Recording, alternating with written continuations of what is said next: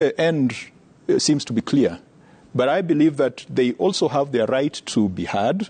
They've got the right to be represented, and they've got the right to respond to the petitioners.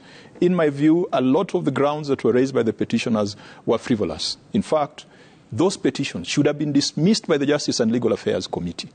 In the Senate, a senator for Kirinyaga, Senator Methu, brought a motion before the House asking the House to censure the commissioners, to carry out investigations. We spoke to the leadership of the Senate and said this is not the way to go to heal a country that has just come from a very, very painful election. And Senator Methu agreed, and Senator Cherera agreed to pull down that motion.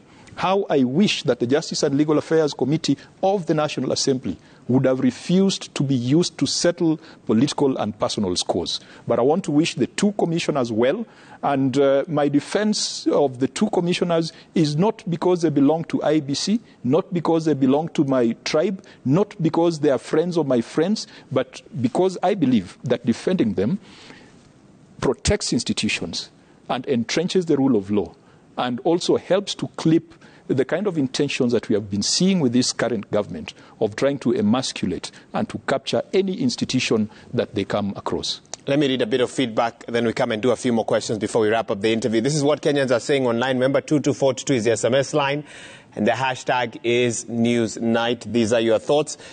All right, here we go. Chester Nyantika says, the good thing with history is that it's always fair. It cannot be compromised or bribed as it is with some public office holders. Kenyans will one day know what really transpired. Chester Nyantika there. Fred Okango, you say it's an act of vengeance against the Cherera 4 who legally aren't liable for anything they did in good faith in the performance of their duties. Fred Okango there. Kiberenge says the IBC theatrics are more about 2027 than 2022. If we're to go down the memory lane and ask ourselves why 2002 elections was the most democratic and peaceful, then we may be persuaded to take the route of political parties seconding commissioners. Okay, and I'll read a bit more feedback before we wrap up. Senator, so what's going to be happening tomorrow? Tomorrow we will be converging and having a conversation with Kenyans about their experience with this government. It is 4 months since we had the elections. It is 3 months since President Ruto took office. He made a raft of promises to Kenyans, told us that the price of unga will be 100 shillings once he gets to office.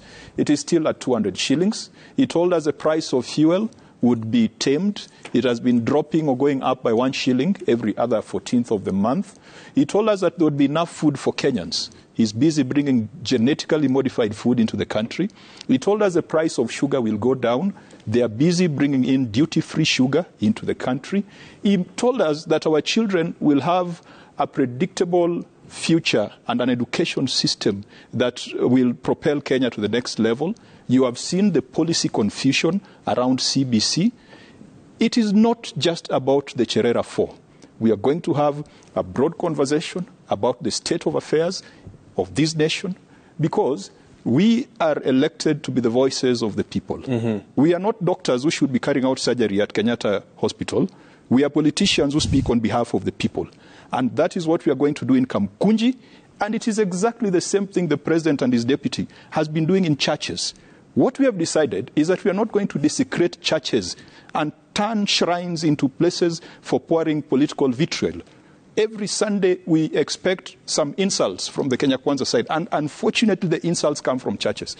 I want to tell the church to encourage politicians, if they want to have political discourse, let them do what we in Azimio have done.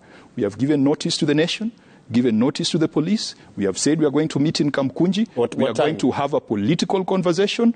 People will start flocking in at 10 in the morning, and it will be a day-long thing. If you want to do politics, call a political meeting.